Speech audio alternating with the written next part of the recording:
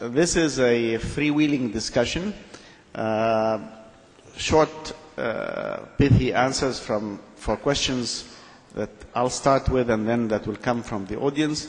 And please, if any of you feels that they would like to comment on what another person is saying, please signal so and come in. Next to each of you, you have a microphone, so you can speak into it on each side.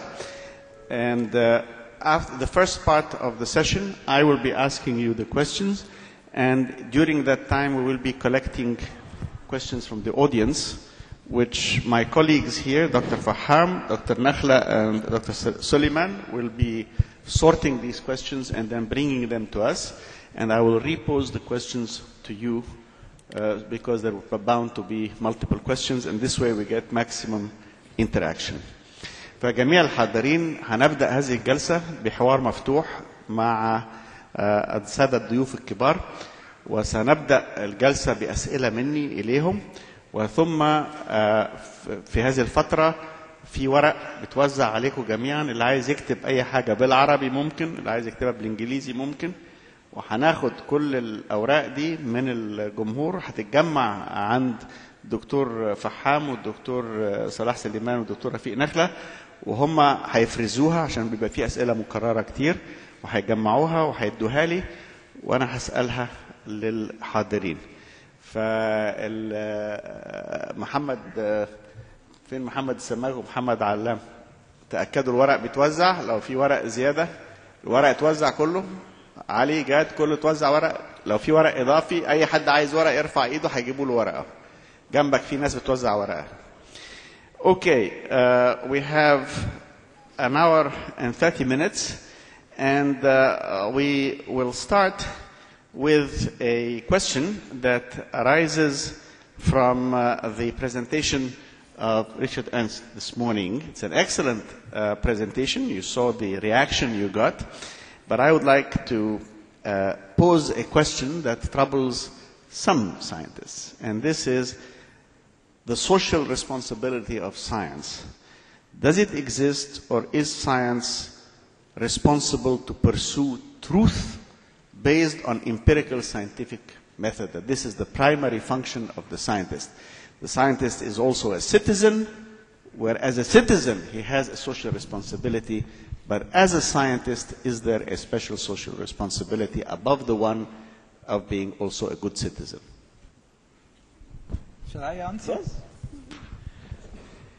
You see, I don't like to separate science from education. I think they belong very strongly together. I mean, whenever you are doing research, you are learning by yourself, and doing research is probably the best tool for in education. So I think the two belong very much together. And as soon as you couple them, it's very clear that scientists, or in other words, educators, they have a societal responsibility because they educate the future of mankind. And they educate the next generations who will determine the future of what is going on. So in this sense, I'm convinced that science and education have a lot of responsibility. And of course, when you are in your research lab and working on a particular chemical reaction, perhaps the societal context is not what comes to your mind at first. You would like to solve a particular problem, you see that problem, and you are working on it. But, I mean, in the back of your mind, you have a filter, a selection filter, which filters out those questions which interest you particularly and those less. And when you have a societal responsibility built into yourself, your filter will work differently. And you will select different questions to work on, which you find that remotely they might have a societal importance, and other questions are perhaps of lesser importance. And in this sense, I'm sure that this kind of So societal mind will influence science quite a lot. Even if in the problem solving itself it will not have a great impact. Well, thank you. Let me turn to Dr. Wiesel on this one, because I think you've handled that question also. Yeah, I just thinking about the question. I had more time than my colleague here. It's clear that there have been times in history of science where the search for truth have led to the fact that you have understood the atom, structure of the atom and interaction, and this in terms have led to the creation of atomic energy, but it also led to the fact that powerful weapons have been developed on basis of this scientific truth and finding. So as a scientist, we have this issue of finding the truth. Sometimes, even if there is no way not to go on finding the truth, but still, this is what Professor Ernst referred to earlier today in his lecture, that the responsibility then often how this truth is handled falls often out of the hand of the scientists into the community, into the political arena. And then the scientist has done a service to some extent, but also perhaps a disservice. So this is a complication. I had the experience once that when I was at Harvard, I had a professorship, and one of the donors of this professorship asked me, Torsten, when are we going to be able to control the mind? So I looked at him somewhat horrified and said, never, I hope. Yes. But this is, again, these kind of questions, I assume you had in mind that we do have issues of this nature that will come up. But aren't the issues really on the application or the technological application based on the scientific knowledge discovered?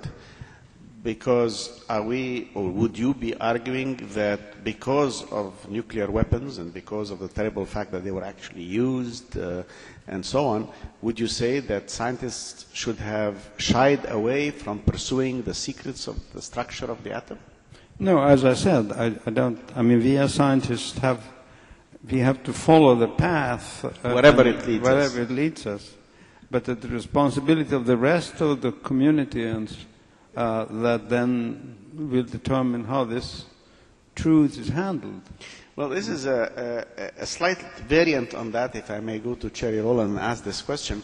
And this is the extent to which there is a risk of the citizen, the scientist as a citizen versus scientist as scientist, to gradually become an advocate as opposed to someone who pursues the evidence and the truth wherever it leads them, even if the conclusions run counter to what they started with as their beliefs, how they evolve over time with it, or do they become a strong advocate? We have seen in the social sciences this happens. I suppose Einstein is a beautiful example, as we heard today, of someone who became an advocate for peace. And no, I didn't mean that. I meant Einstein never wavered in his scientific pursuits.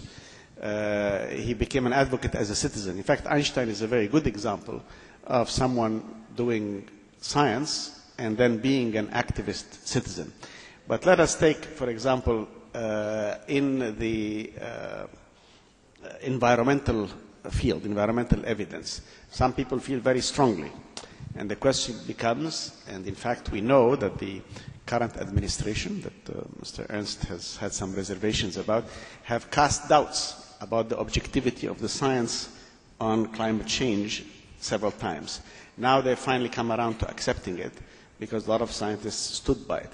But there was a concern about whether scientists are being selective in choosing evidence to buttress their views rather than pursuing the evidence where it leads them. Now, this is a case where in the social sciences, the accusations are much more frequent than in the natural sciences. Now, is a scientist, therefore, is there a risk when the scientist is both, has strongly held opinions as a citizen, and as a scientist, is there a risk of the social opinions impacting on the scientific work? Microphone, please.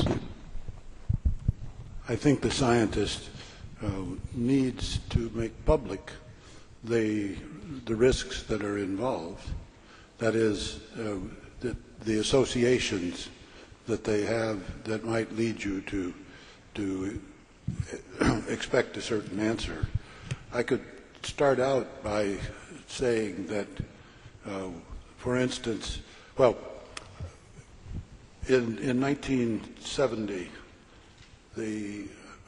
I went to a meeting that eventually led to being invited to the meeting where I heard about CFCs. But the first meeting was environmental applications of radioactivity. And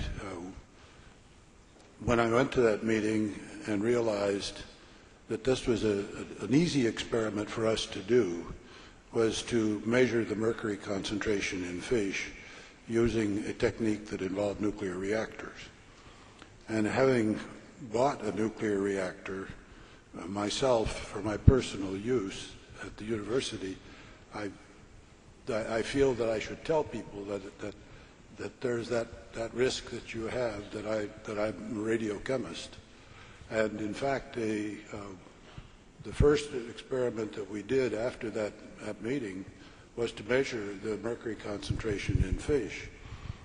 The fish that we were looking at were from museums, and they were very old. So that our result that we found was that, yes, the mercury concentrations in swordfish and tuna fish were high.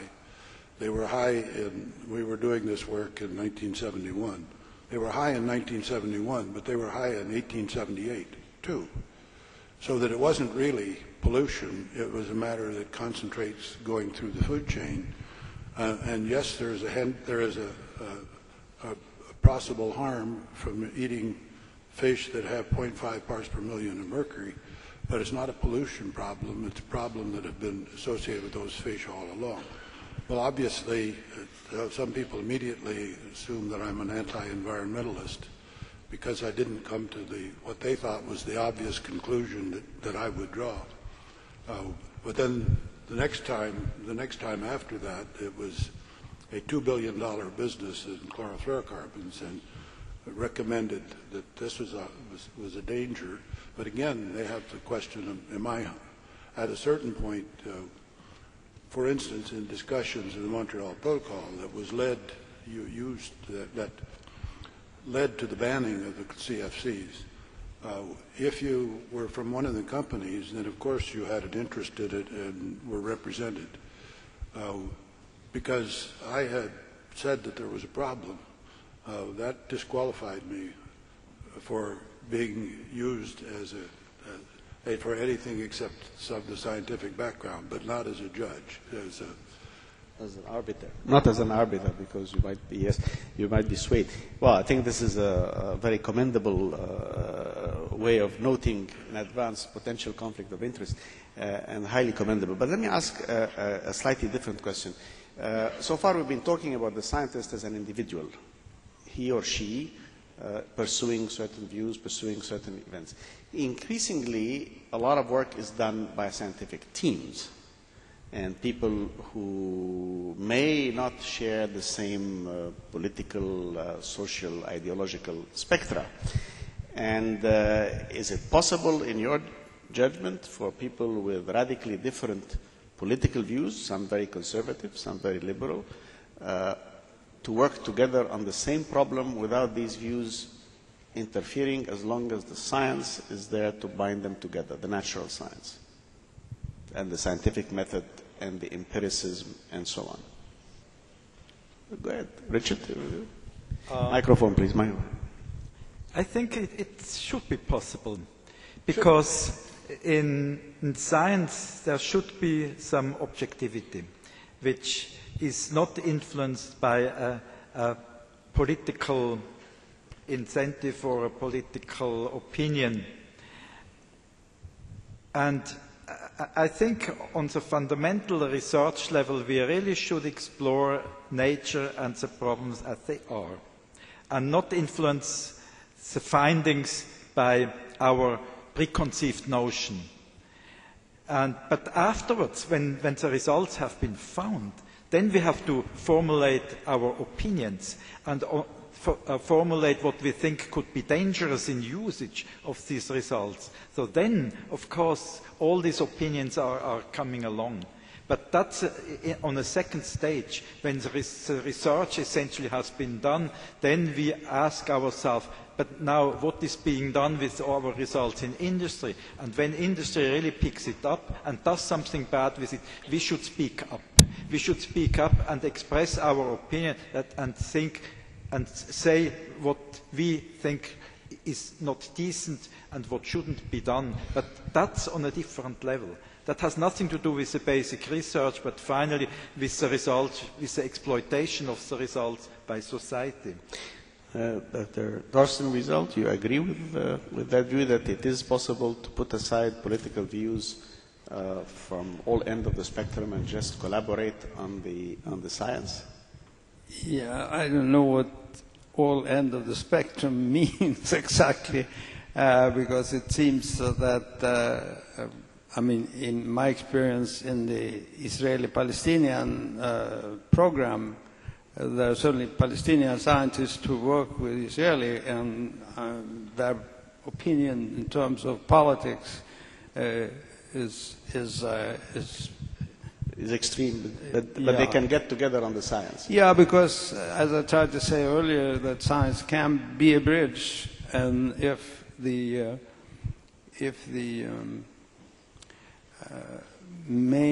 central interest in your life is to develop a scientific program, then that overrides. So basically, I think I agree with Richard on that. I think,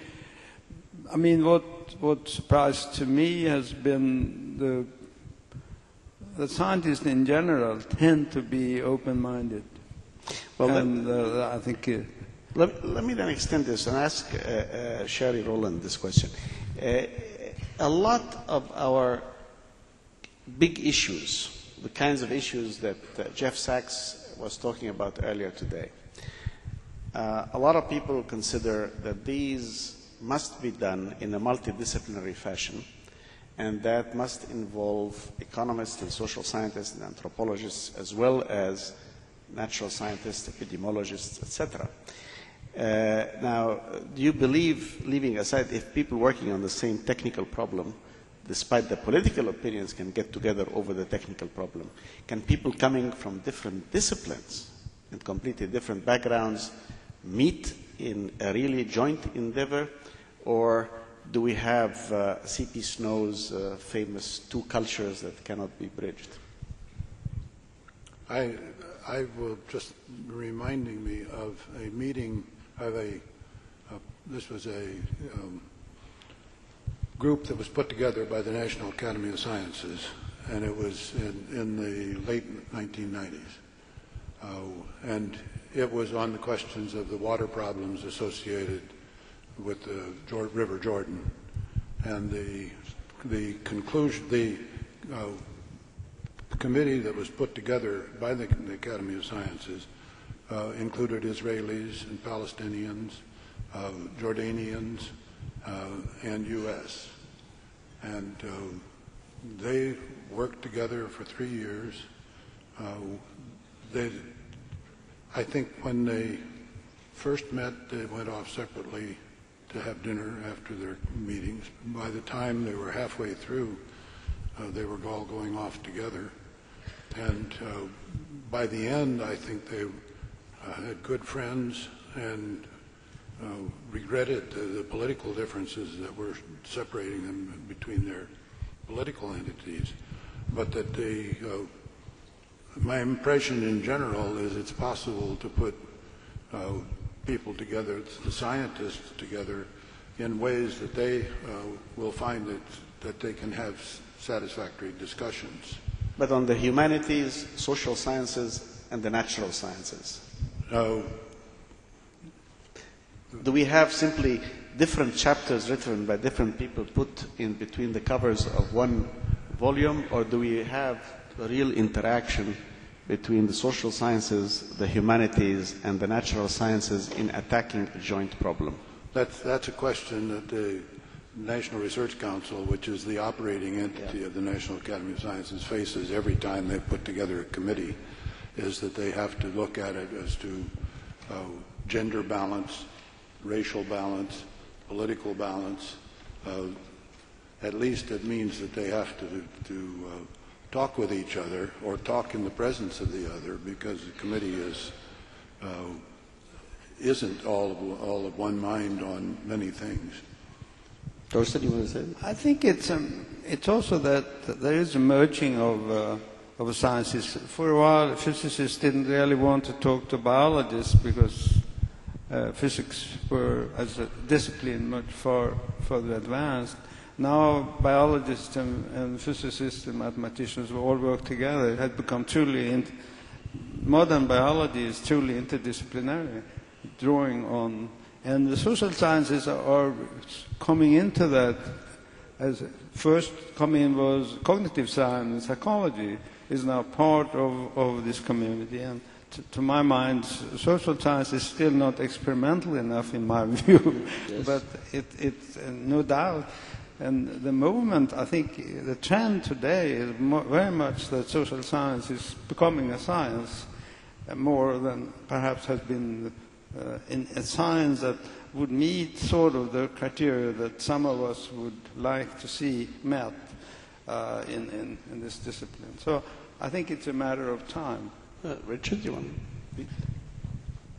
I think whenever you want to collaborate across borders, you have to have something in common. And unless you have something in common, you cannot collaborate. So that means if you are a scientist and want to collaborate with somebody from the humanities, you have to have some interest in the other field as well.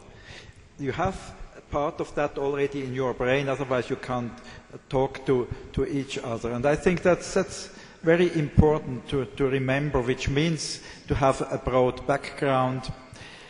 If you are just a specialist in your own field, you have another specialist in another field, you don't find each other together. And so don't stamp people. There are no just chemists and physicists and sociologists. Everybody should know a little bit of the other field as well. So don't put these stamps on people, and people develop in the course of their lifetime also and change their interests and increase their knowledge. And that makes them more universal. Well, it certainly does give us a series of challenges to deal with. But let me then take you towards an even more difficult bridge. How about science and religion? Now, the late Stephen Jay Gould had a view, which has always impressed me, is that science and religion are in non-overlapping magisteria, each with its own authority structure, each answering different types of questions. Where the authority structure in science is really a method, it is not a particular text or individual. It is you arbitrate your differences through the scientific method.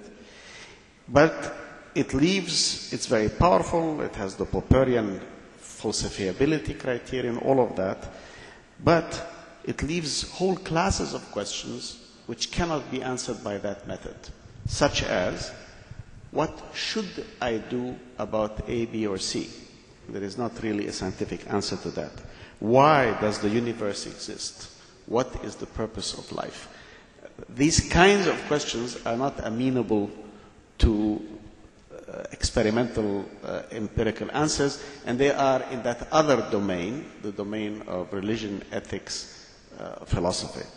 And these are not scientific questions. However, there are people now who say, no, that in fact the two types of knowledge have to find a meeting place, and there are those who would say, let's keep them separate. They're both part of our consciousness, much as, for example, we appreciate art beautiful painting or music, neither through morality nor through chemical analysis of the composition of the pigments of a Rembrandt painting. You appreciate the painting for what it is and speaks to you at a certainly different level. What do you think about this issue of science and religion? Richard? Go ahead. I think they can live very well together if they are properly handled. And I think our world of experience is highly multidimensional. And we cannot just boil it down on a one-dimensional array of facts and we say this is religion and this is science and so on, and science is in contradiction with religion. They happen on different levels, so to say. And science obviously has to deal with facts, with explanations of nature, natural phenomena, reproducible phenomena. And religion has much more to do with emotions, with feelings, with our sense of life. You don't have to be religious to have this kind of emotions. But there are these two domains, and this other domain cannot be approached very well by scientific means. And you need, I mean, everybody feels that. Yeah, we need both, but in other words, one should not pretend that, or maybe one should, I don't know. I'm just asking, for example, that to be a scientist, you absolutely have to be an atheist, as Richard Dawkins or Hitchens are saying, or vice versa, that you have to bring creationism into science and the application of science curricula. So we can we have them both within ourselves, but we reflect on them in different levels. This is what you were saying, in different levels. Of course, the problem occurs in fundamentalism. Christian fundamentalism and Islamic fundamentalism, which are strongly to be condemned. I mean, they really have no right for existence. But otherwise, I think religion and emotions and ethics and feelings, they are here and they are important for us. They're an important inspiration for our work, aren't they, Sherry? I don't think about the problems very often. Through scientists.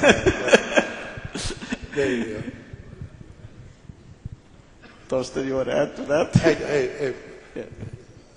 As a person who was raised on radioactivity and using it to measure dates going into past time, and if you get to 25,000 years with carbon-14, then that suggests to me that there actually were 25,000 years. And so I have difficulty with someone that think there have only been 6,000. Well, somehow we in Egypt also have difficulty with people who think that the whole history of the world was only 6,000 years, when we have recorded history of over 7,000 years. So we ourselves are kind of likely to go along with you on that. Most people I'm more interested in the mechanics of the social problem that was involved in getting for Professor Libby to do carbon-14 dating a large chunk of wood from a funeral ark taken from an Egyptian tomb. The question was you shouldn't touch this archaeological artifact. I think they finally persuaded him to give them a piece of wood that you can't see. It was missing. But it was a bigger problem to convince them to let them measure carbon-14 than it was that they might say it was over, well, they wouldn't say probably over 6,000 years. No, indeed. But, you know, in the past also, I think great scientists have maintained these two domains, the way Richard Ernst was mentioning, that they are with us, but they're different. Newton, the great Newton, also did biblical studies, and there he was using chapter and verse. But when he did the Principia Mathematica for the global cosmology, he was using what we would refer to as scientific observation, mathematical models. So he kept the two separate. And in our Muslim tradition, the great Muslim scientists of the 10th to the 15th century who really carried the torch of learning did the same thing. Ibn al-Haytham in the 10th century has the empirical method explained, and he says we should not accept the authority of anybody, and we're doing empirical science based on observation. And the others did the same. And they were also deeply religious people, so they kept they recognized these two levels that Richard was talking about. Go ahead. There was a news item a couple of weeks ago about a new calculation that said that the universe was 13.579 or 597 years old, times 10 to the 9th billion years old. And I wondered about the 5 significant figures in that calculation. Yeah, I also wonder, I was told somebody, do you realize that in fact the whole universe may end in 5 billion years? I said, well, it's 5 billion or 7 billion or 3 billion years. Somehow I'm not getting very excited about that. It's a little bit beyond my ken to be able to measure or to assess even. But Thorsten, you wanted to comment on that? Yeah, I think that as a brain scientist, in answer to come back to religion, it seems to me that our minds are so built that the concept of some higher function that is expressed in different religions in different ways, all in our own minds, and the expression varies depending on the environment in which you live. But my feeling is to come back to Richard's point of tolerance earlier today, that one would have to look upon the expression of various religions in terms of the social condition in which people live. If you live in the wild, or if you live in a big city, or if you live in poverty, etc., the needs of the human mind on the human body will be such that will be the expression of the beliefs in whatever form, if it's a dogmatic religion or whatever. But it's something that one will tell you that if extremism come up, that's an expression of social ill, and that should be watched and tried to treated and dealt with, rather than being met with violence itself. So I think religion is a very interesting, or beliefs is a very interesting aspect of the human mind that we still don't understand very well, but should be looked upon perhaps yes, in a different way. But I'm glad you brought up this point of the social ill. The person I was just mentioning, Ibn al-Haytham, who was a great figure in optics and other sciences in the Muslim world in the 10th century, the turn of the 10th to the 11th century, 6 centuries before Galileo, he was not attacked in that society. He was tolerated. Galileo, as you know, was forced to recant in 1633.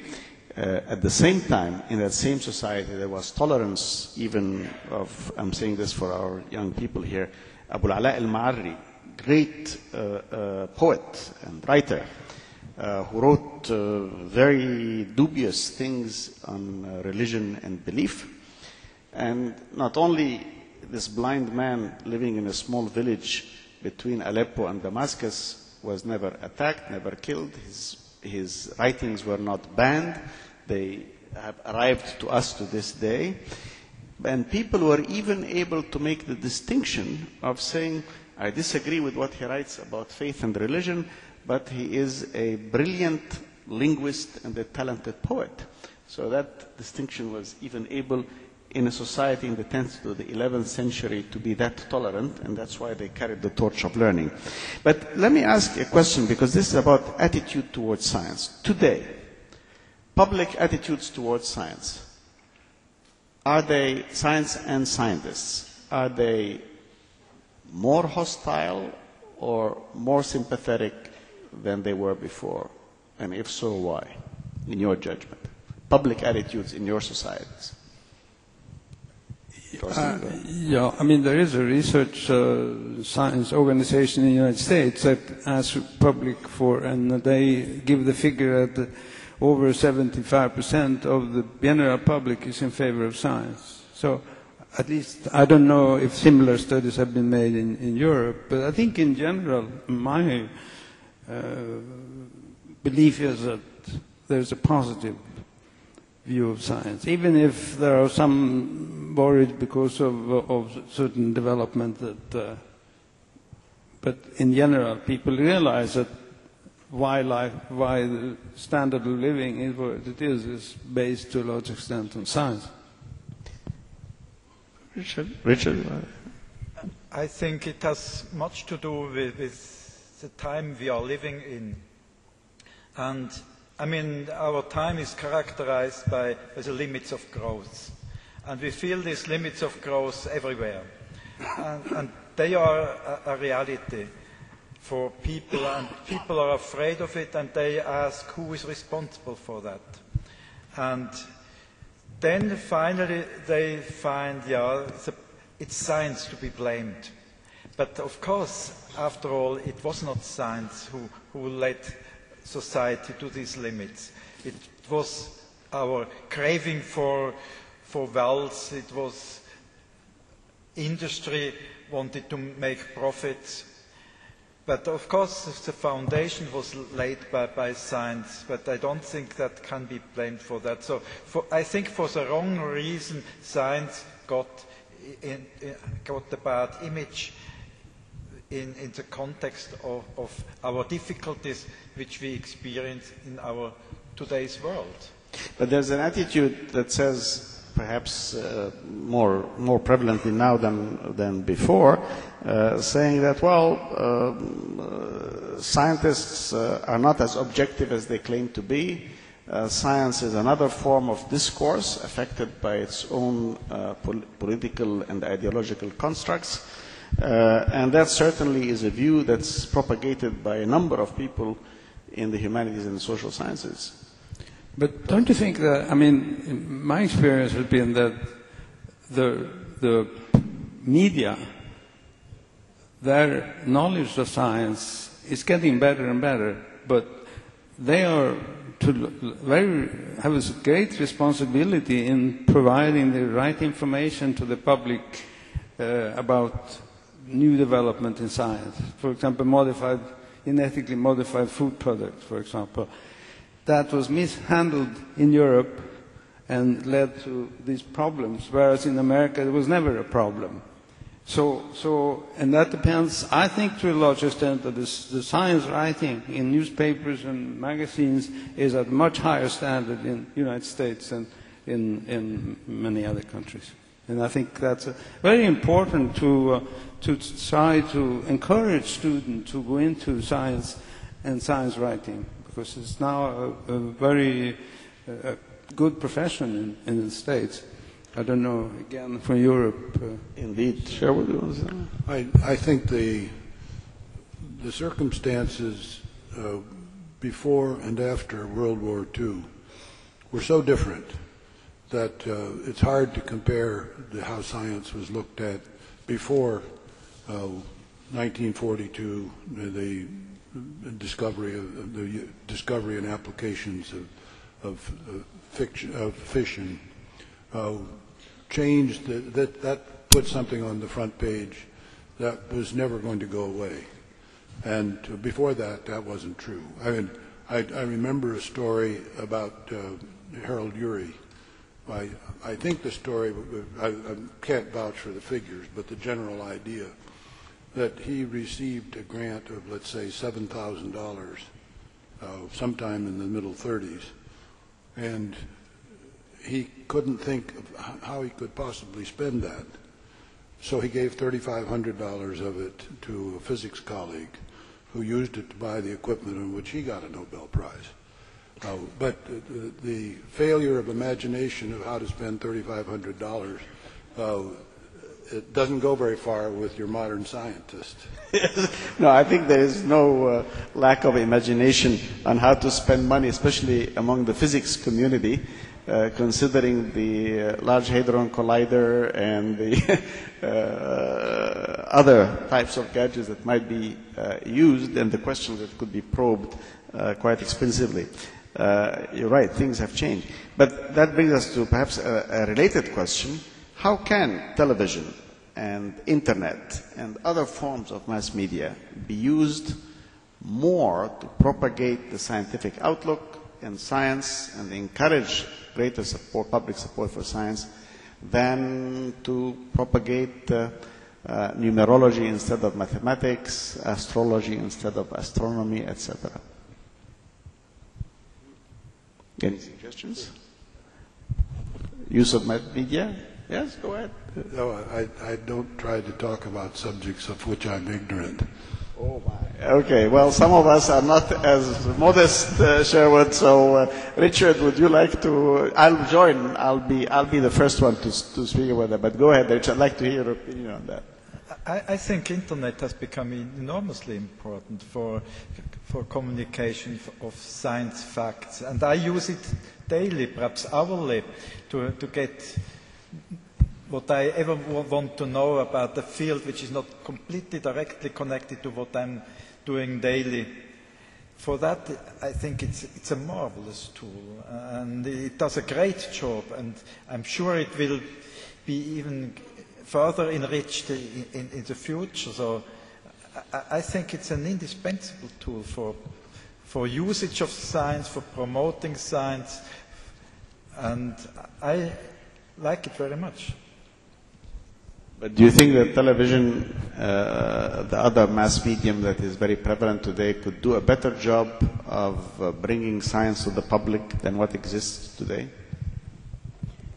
Yeah, I don't want to flatter you, but it seems to me some of the program you mentioned this morning that you are initiating here is the kind of things you like to see. And after my talk, Ronald Laporte from Pittsburgh, who is involved in the program for science education and so on, I mean, there is a core of people who are really excited about the possibilities to develop programs and inform the general public and students in particular in science and thank you for that endorsement. And people in the audience who have big checkbooks, please remember this. We will be coming back to you afterwards and saying this is a deserving activity that may need your support, especially the CEOs of corporations who want to think about a useful way to spend some excess profits. We can make use of that. But let me stay with some of the questions that have come from the audience, because one of them is an important question that was also posed by a previous chair, which is what was it? What was the moment, if you remember it in your youth, a turning point that put you onto the path of becoming research scientists of such excellence that later on you were all rewarded by the highest accolade that your scientific colleagues can give you, which is the Nobel Prize? What was it that turned you towards science? And when did it happen? Was it at a very young age, or was it something in college? I know, for example, I spoke to Jerome Friedman, who's the institute professor at MIT, Nobel Prize in Physics, and he was studying art. And he read Einstein's little book on relativity, and that turned him towards science and physics. And he went on to win a Nobel Prize in Physics. So there's a very specific moment in his case which shifted him from the study of art to physics. And is there any similar moment, epiphany for any of you? Richard, go ahead. I mean, in my case, it happened very early. I was about 13 years old. I was exploring our old house. I went into the attic and found there a box that contained the last remainders of an uncle who died in 1923. And these remainders were his chemicals. his chemicals which he used for photography. So I took this box down into the basement. I started to play with it. I made explosions. I survived. Our house survived. And then I decided to become a chemist. And then I was, during studies of chemistry, I was disappointed more and more by the understanding of chemistry at that time. I felt it's not possible to understand science, so let's do something useful with it.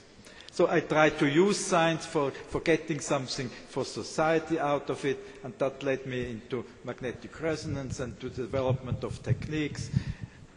I still don't understand it, but at least it's useful. Wonderful. Thorsten, how about you? Is there a particular moment that turned you towards science? Or were you just always... No, not really. I was interested. I grew up in a mental hospital because my father was a psychiatrist, head of the hospital. And so I then decided to go into medicine and in a way follow my father's footsteps. But then I realized soon, as I was practicing, that our knowledge about the brain was very limited, and that the treatment available, etc., made me decide this is cookbook stuff. I want to really understand how things work.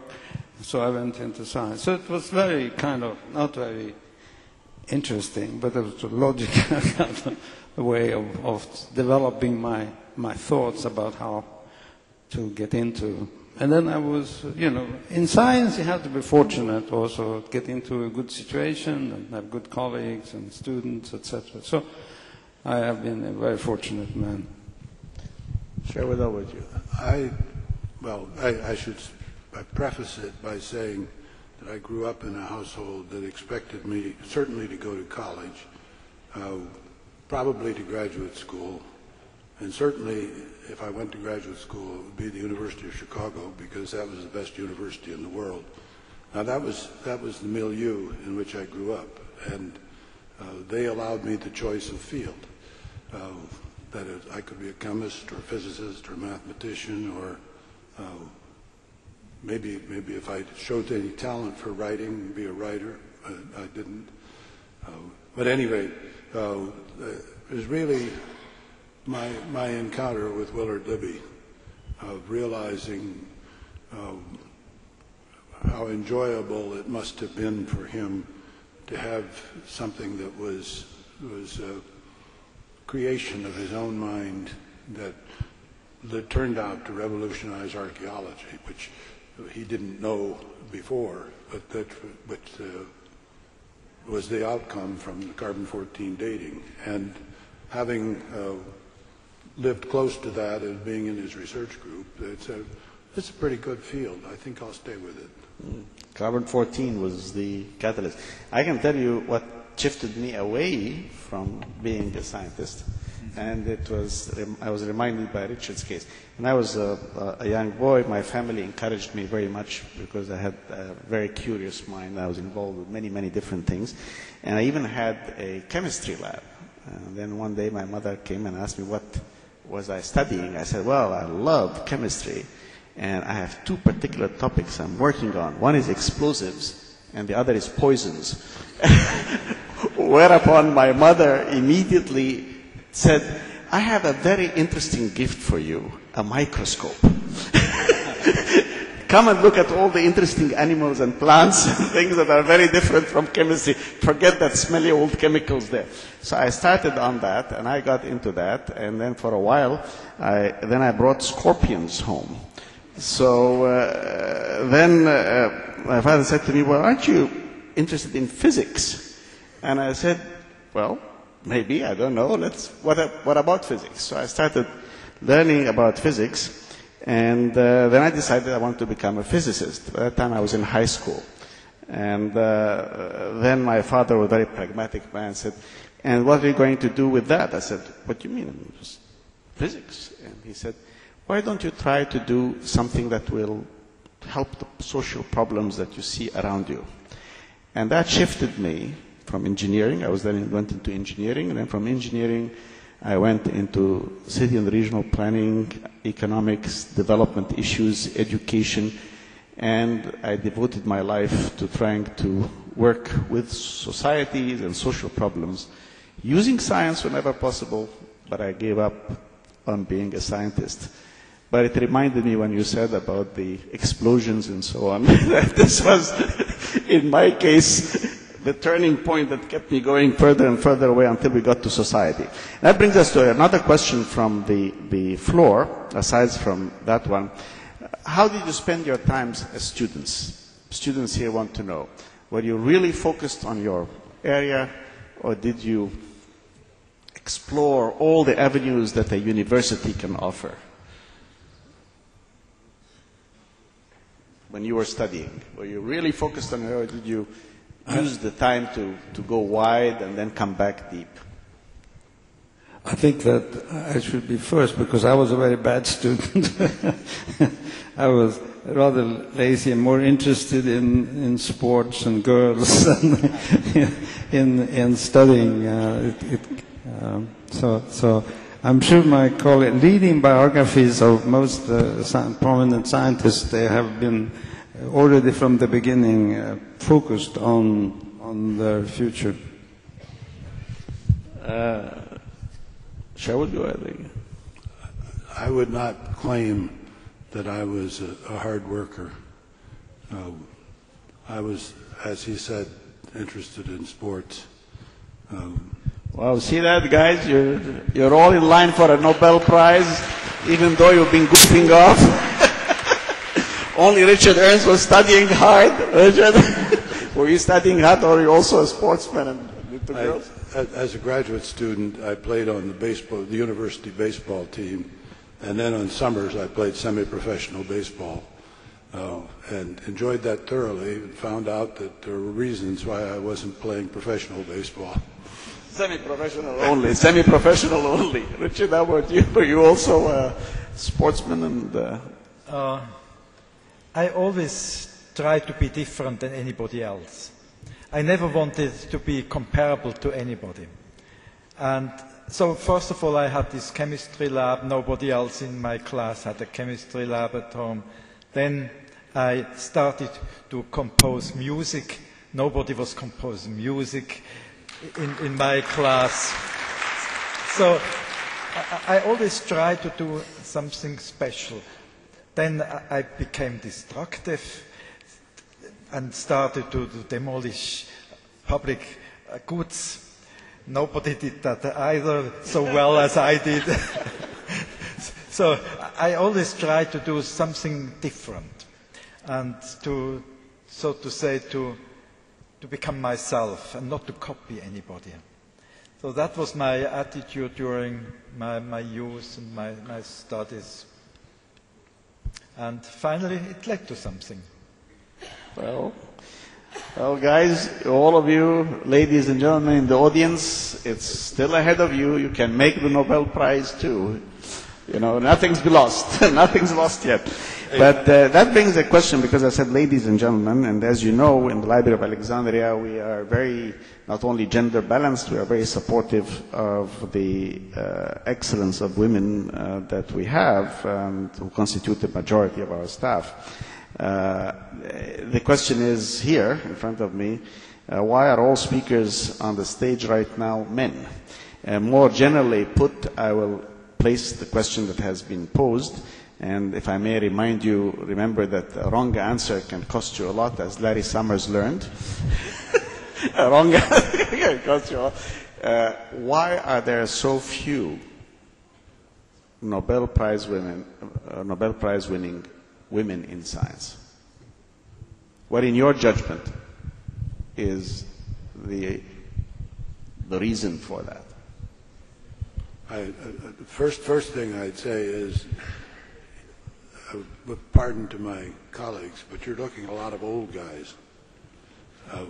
Your question of why did the group of people who went to graduate school in the 1950s have so many men. That's a comment on the society in 1950, and it certainly has changed very markedly. But the Nobel Prize winners, once they get a Nobel Prize, only get older, and they usually start fairly old anyway. So that's you're looking at the mid-19th. So it was a societal construct that existed at the time that tended to keep women away from graduate school in the sciences in the 50s and 60s. 60s it changed. That was when women's lib came in and a lot of things came in. Richard, do you have an observation on that? It has a lot to do with the structure of our societies. And it's a historical development which put women into a different position than men, and they had a different function. And it was certainly not science that was at the forefront of a female activity. And of course, I mean, raising children is still a very important issue for ladies, much more than for men. They have less liberty in this respect. And especially at a particular age where we normally find our way into science, they are engaged with different activities, having young children at home. And they are certainly disfavored in this way. Of course, religion also plays an enormous role, and you see it in these areas here. I mean, it's a very diverse and difficult situation here to analyze. I mean, many different factors come in, but mostly social factors. That's what it boils down to. Torsten, would you say that? You were president of the university. Did you have any difficulty in looking at the... Yeah, I think women have been treated, as Richard said today earlier, badly in terms of in academic life. They have not given. When I became president at Rockefeller that was in end of '91, there were no woman professor, and this is not a long time ago.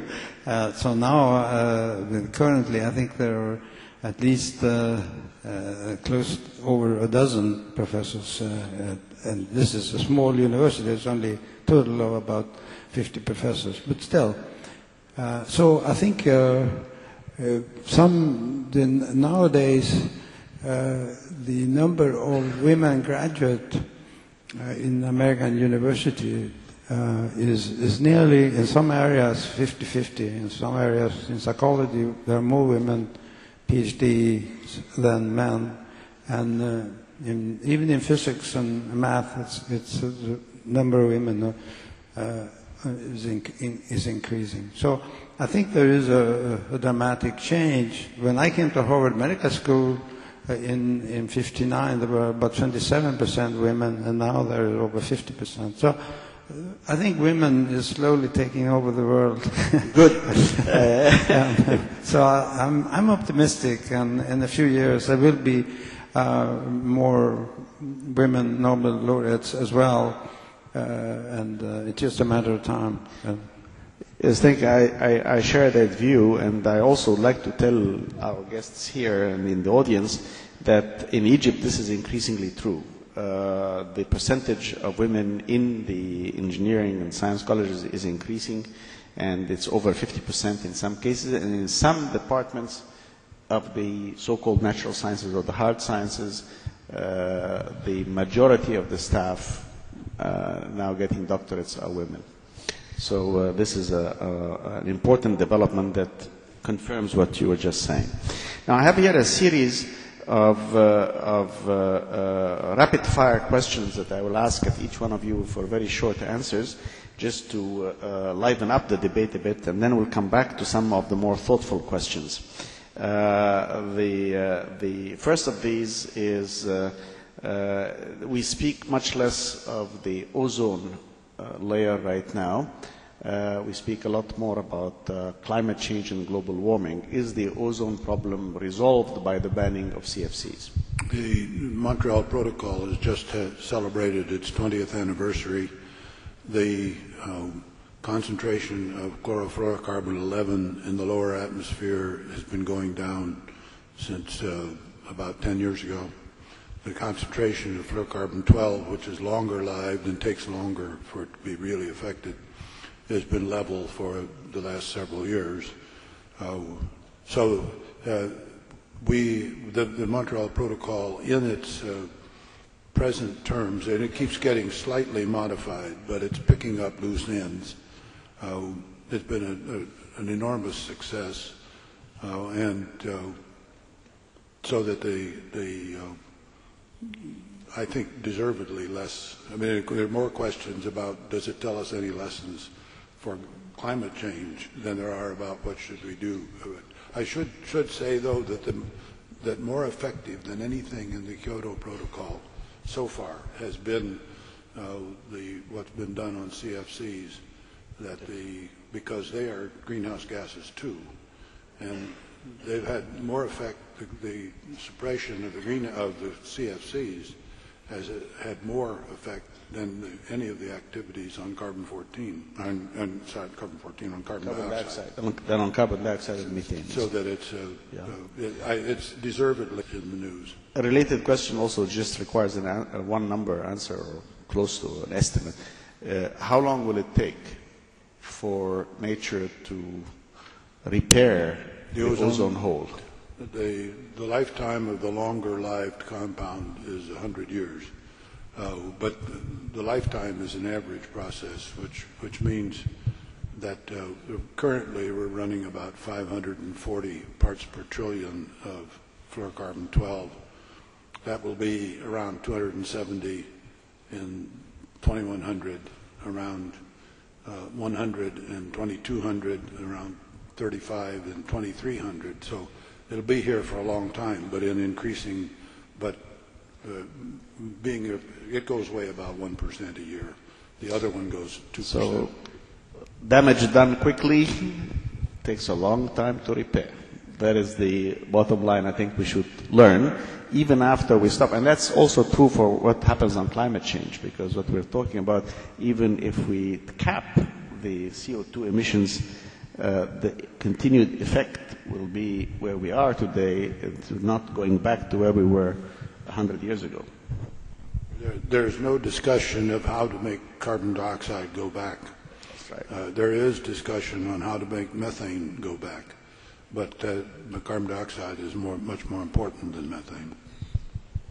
Okay, a separate question. In your judgment, very quickly, why, as we heard from Jeff Sachs, is so much money being poured into war than it is into science? And what can scientists do to increase the support that goes to science, since science does so much good for humanity? Anything you'd like to say on that? I think whenever we have an effect, it's a long-term effect in education.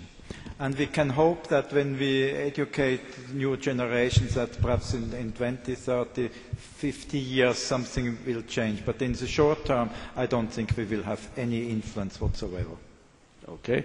Next question is, can you just state a quick opinion on using embryonic stem cells from doomed embryos to cure neurological conditions? Is this something that poses ethical problems for you or not? I'm not really, I don't think it puts an ethical problem for me. It's just a matter of that whole technology and this whole is still in an early stage of development. So I think but there are promises for Parkinson's disease and other where embryonic cells can be programmed to repair damage.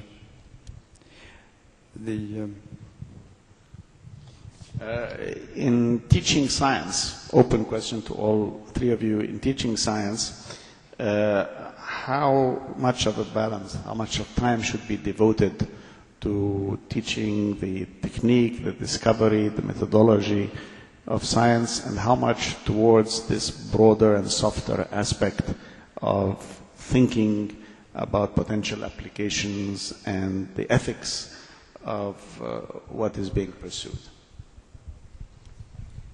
You're talking about education at what level? It's not specified, so I will, since the question in front of me is not specified, I will just specify it broadly and say from high school through college. Any particular view? I was going to answer to long before that the absence of chemistry sets, for instance, probably deters people from becoming scientists, because that the chance to do your own experiment and draw your own conclusions, if it's not available otherwise, you would certainly hope that your high school and even grade schools would be giving experimental beginnings to their education. Okay. Now there's a particular question to Richard Ernst from a colleague in the audience who says, your presentation was marvelous, but I think you're placing too much of the blame on the problems of the world on the Americans, and that's highly unfair, because you should be aware that the Chinese are doing an enormous amount of damage to environmental degradation, and that they are equally hesitant to join the Kyoto Protocol. Comment, please. Yeah, I think I normally draw black and white pictures with color slides. And I mean, if you have to give a concentrated lecture, you have to focus on something and you have to blame somebody. But it's true. I mean, the truth is a little bit more diverse. And of course, what I think is that the United States mostly serves for us as a role model. But I mean, it has lost this function a long time ago, and we should be careful to follow it in this respect. But the Chinese are not the role model for us, and that they have made a lot of errors. I mean, just think about Tibet in the moment. I mean, that's clear to everybody, so one doesn't have to mention it. So, I mean, it's not a very balanced exposition of all the problems in the world which I made this morning. Oh, thank you. I understand that's fair enough. Now, shifting in a slightly different way, this is a very specific question, but a very important one, I think, to all of you. Recently, the United States destroyed in space a satellite full of toxic waste, too toxic to bring down to Earth. Is this the beginning of humans polluting outer space with toxins, and is there a negative implication on space pollution on life on Earth, and should there not be, in fact, a scientific uproar about how we start treating outer space?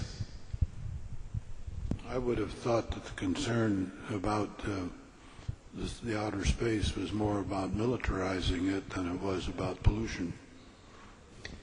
Well, it turns out, apparently, if I may correct it, that there's an enormous amount of space junk that is floating around, and that a space vehicle right now is at risk because they go so fast when they are in orbit that of hitting these very tiny pieces of junk, so that we who are trying to learn not to throw garbage, as one of your slides, Richard, showed this morning, garbage on our environment on Earth, are apparently doing it with abandon on space. And you're right about militarizing space, but on the question of polluting space with toxins, radioactive materials, other things that would be put out there, do we have a responsibility to address that?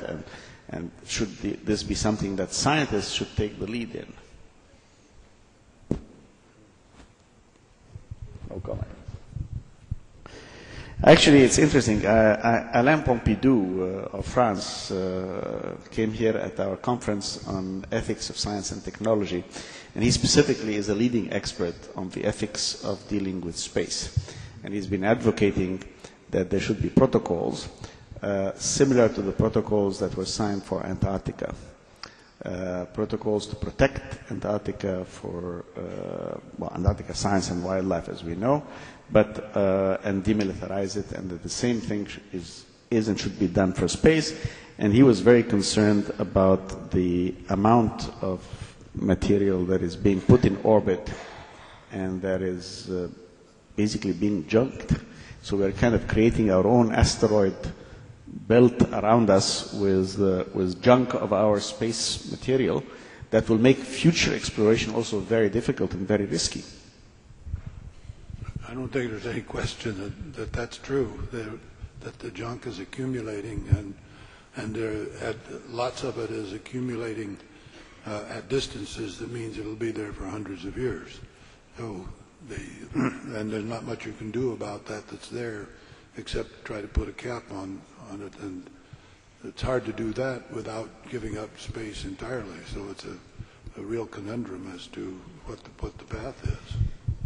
Well, let me bring it back now. This is not from the question, but it's from me. Bring it back to something closer to us. And I think you all know the devastating reality.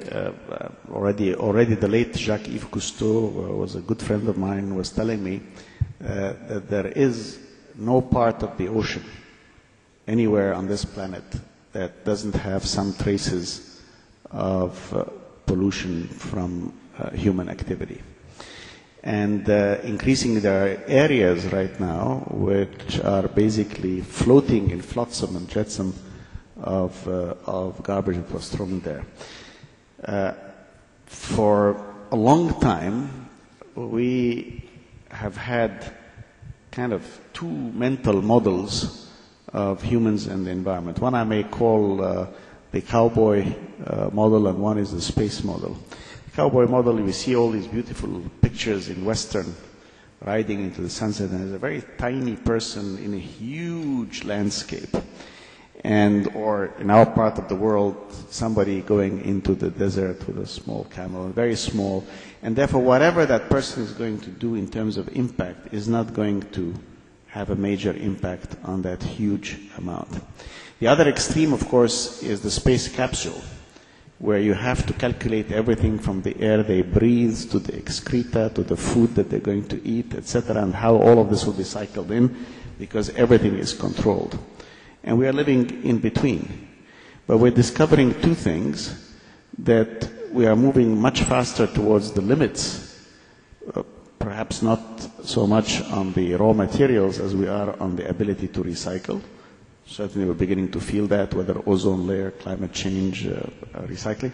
And because of the materials, that desert that would recycle any organic material cannot handle a plastic bag.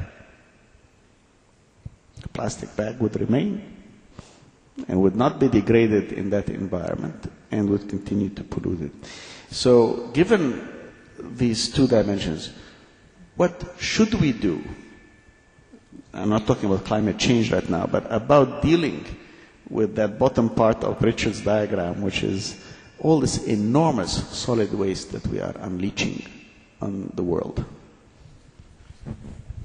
I think, these problems are real global problems in the true sense of the word. They affect everybody, and there are no borders anymore. And I think that's really one of the best motivations to have international laws. And we have to collaborate much better between countries. And this individualistic approach of certain countries, and I don't want to mention the name again, I mentioned it before too often already. This is not tenable anymore. We have to work together, we have to maintain international agreements in order to solve these kind of problems.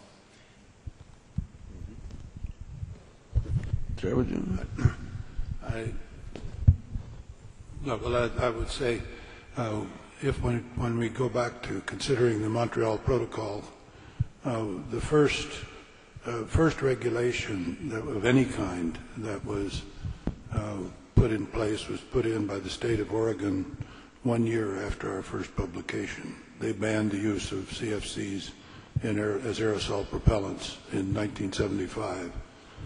The state of Oregon. State of Oregon. The next year, the United States banned the use of, announced the ban taking effect in 1978, the use of CFCs. So I would hope that the past few years is just an aberration from behavior that before that was, and perhaps raising people's hopes in other countries that the U.S. would lead the way. I did talk about the Supreme Court having a decision in April of 2007. The administration has not acted on it yet. So have many countries signed that protocol, or the Montreal Protocol? Has it been signed by 125? 125. Yeah, and it's enforced. And in the case of this particular protocol, because you're asking where you put a gas, and once you put a gas in the atmosphere, it mixes north and south. You can't hide it, and so one knows that it is working because we're measuring the fluorocarbon 11 and 12 that's put in as accumulated for the whole Earth. If they didn't put it in, then it's not a problem. That's true, and it is one of the great successes, and I think we're all proud of the enormous achievements of Professor Roland, Professor Molina, and others in explaining the mechanism, but also here in Egypt we should be proud of the role that Dr. Mustafa Tolba played, who was then the head of UNEP, in bringing these countries together to the approval of what became the Montreal Protocol. When I was at the World Bank involved with the environment and we created a global environment facility, we adopted the Montreal Protocol as one of the 4 areas, the ozone there, and that already had its mechanism and its fund, which incidentally was run by another Egyptian, Omar Arini. So we have a lot of Egyptians involved in supporting the Montreal Protocol over the years. But the issue, I'm afraid I'm going to be nasty because I have to tell you that this issue also touches on science. Again, I've been involved for a long time with Africa, and there has been regretfully terrible cases of European countries sending toxic waste to African countries and dumping their toxic waste on African shorelines, and of course bribing local officials to sign agreements whereby this would be acceptable. Because if you ask the question, why is it that if they're putting the toxic stuff on a boat and send it all the way from Europe to Africa, why don't they just dump it in the ocean somewhere? And the answer is because according to European law, it's illegal to dump it in the ocean. And if the ship went out with toxic waste and then came back without it, they could be prosecuted in Europe unless they could show that they had voluntarily deposited it somewhere where somebody was willing to take it. Now, of the many things that have been foisted on the poor of the world, that surely is one of the worst. And we have recently cases both in Guinea and Cote d'Ivoire where there has been a negative impact on the health of the local residents as a result of such dumping. There's equally, on a different question, there are serious issues being raised about solid waste dumps where earth fills, where you supposedly bury it into the earth, and the packing of this material and what it does to underwater leaching and other materials, especially toxic chemicals. Do you think we need international regulations and standards on these issues that today seem not to exist? And if so, is that something we should be at the forefront of demanding, or is it let's fight one battle at a time and let's focus on climate change and leave these other issues on the side?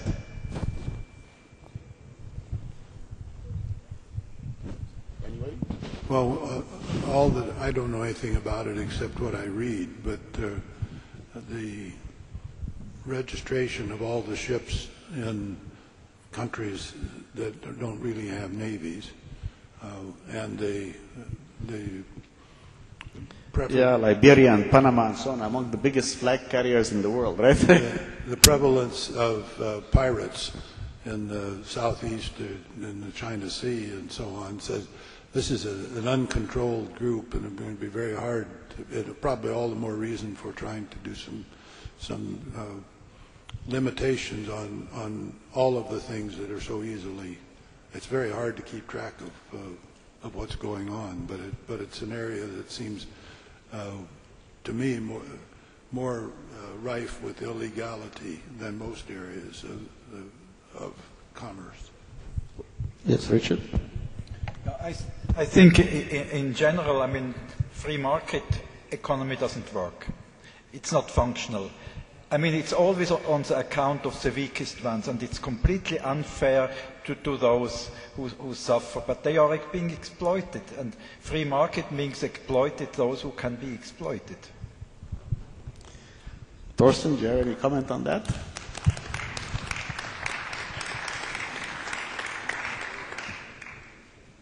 No, not really. It's sort of an area which one reads about, but again, because I have a Nobel Prize doesn't give me any particular insight into these issues that I haven't studied. I think the whole market. I hope our young people are struck by the modesty of our guests and compare that frequently to some of the people that you meet who do not accept the famous Islamic dictum of the great jurist who said, وَمَنْ قَالَ لَا أَدْرِي فَقَدْ أَفْتَى. And that was a great jurist who was being asked for his judgment on a number of things, and he said, if I say I do not know, there is enough. And that did not diminish his standing in our societies. And I think I'm always stunned by the modesty of Thorsten on some of these issues.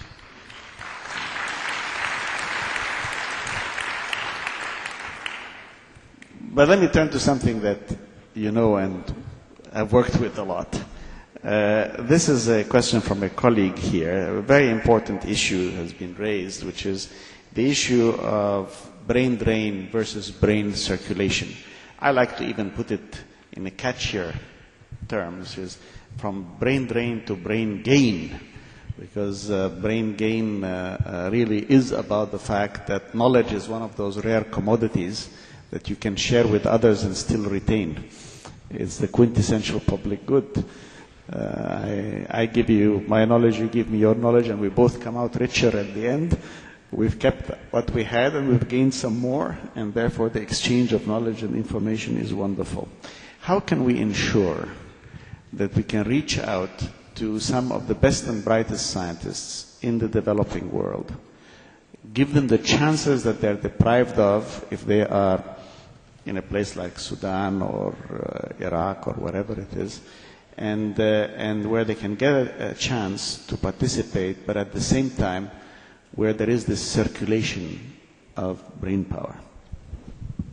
Yeah, I think it's a difficult problem, and that's, as I mentioned in my presentation about the Latin American program, that there had been a very good brain circulation in that program, even if as they return back home, it has not been necessarily easy for them to continue to carry on the research at the same level as in the laboratories they were trained in the United States. In many students coming from Europe to United States in the program, Human Frontier Science program, have a very good, we fund about 100 students a year, and over a 10-year period there are 1,000 students, and nearly half of them stay in the United States and do not return back to their home countries. And so that, to my mind, is because the opportunities in the United States are getting a good job, getting support for doing the kind of research I've been trained to do, they are very good. And the home country is not often meeting the responsibility to provide the opportunities for the young people who really like to go back home if they could continue to work as before. And the only, in my experience, Britain has been developed a program very similar to the one we developed at Human Frontiers to provide support for students coming back, give them money and positions. And but many other countries have not addressed this issue, to my mind, in a serious enough fashion. It's just a matter of saying, do you want to develop science in your country and then invest in young people? I mean, and so that the brain circulation would be beautiful if the governments in the various countries really met their responsibilities to see to that they provided opportunities. If they did the right thing. Yeah, you know, I'm an example of a brain drain. I left Sweden and stayed in the United States for 50 years, so I'm not a good example. But still, the opportunity. Somehow, Sweden is not exactly an impoverished country in terms of either brain power. But I think you're the quintessential global citizen, and we're very proud to have you here. My experience with Asian postdoctorals and graduate students sort of is mostly with pre-mainland Chinese, that is Taiwanese, or from Hong Kong when it was still a British protectorate, or Japanese. And for a long time, the quick answer to what happens to them after they finish with your lab. With the Japanese, they're all on Honshu, and with the Chinese, they're all in the United States. But later, like the last 10 or 12 years or so, Taiwan is a sufficiently vibrant society, first-rate science, that they are drawing people going back. So that's a long-term effect, but it has certainly has populated Taiwan with a lot of very well-trained and very excellent scientists working in the U.S., but not just U.S., Western science generally.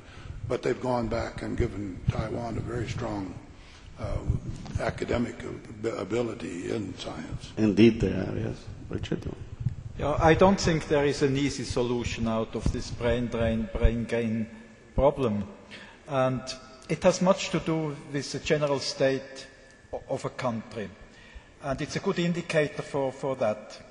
If there is no brain drain, then the country is in a good state, and otherwise it has some kind of problems which are not so easily to be solved just focusing on the brain drain problem itself. So I think the only thing is to try to live with it and to consider these who leave as ambassadors for the country. Good.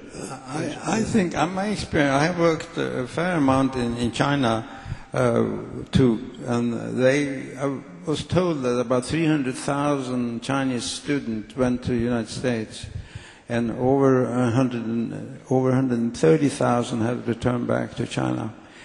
And they are now in some institute providing the opportunities, actually the government investing in order to very rapidly build up the scientific skills and experience and laboratories. Really excellent institution, center of excellence and university. So, and I have a similar experience in India, also is now working very hard to rebuild and invest money into science. So these are two countries, I think, that in the future people generally feel that science is moving east, that the dominance of the Western world may have reached its peak, and that the shift is going to be east in the next 20, 30 years. Thank you. I have a last question that's just in a firing away mode, short answers to each. Many of us here in Egypt, in many of the developing countries, are deeply concerned about the issue of biofuels taking away food, raising food prices, resulting in riots in different places around the world.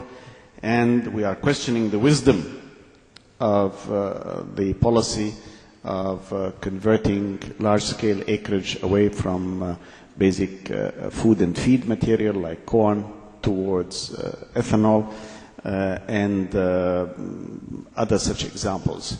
For those who are concerned about food security, those who are concerned about the price of food and access to food, what do you say about biofuels? Anybody? Short. That's it. It's hard to be too short, but I think you need it as a background. I'm not defending the policy, but I'm saying that the people who are benefiting from it now, the farmers in Dakota and Iowa have been disappearing because it's not a paying business. And suddenly it's become a paying business because they're selling at the prices have gone up. Unfortunately, it's not a solution. It doesn't help as a solution to global warming because it requires too much fuel to make ethanol out of corn. What that needs to be directed is toward areas where you can't plant corn, keep corn for the food market, and get it switchgrass or whatever. Yeah, for example, cellulosic grasses of different types. And so what one would hope is it would very quickly morph into an aspect that it's waste ground that's being used for producing the fuel, and that food ground is still being conserved for food. But that's going to be a very tricky politics. Indeed. Richard? I think biofuels, that's the ultimate example of the misfunctioning of free market economy. That you burn the food of the poor for driving the cars of the rich. And I think that should be prevented with all possible means.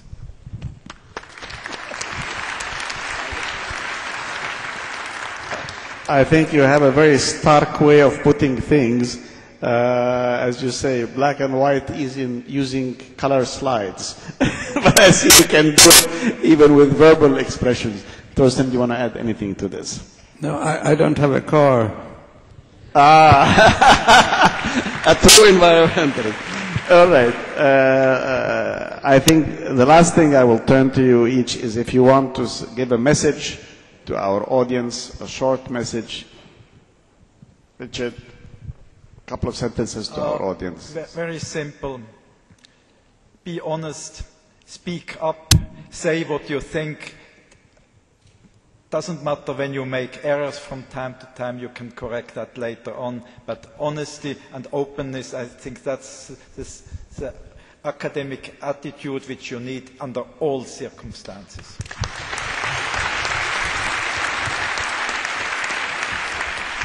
Sherry? Well, I certainly second that vote, but I also commend the audience for still being here.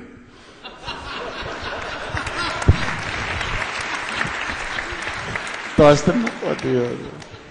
Yeah, I agree with both those two statements.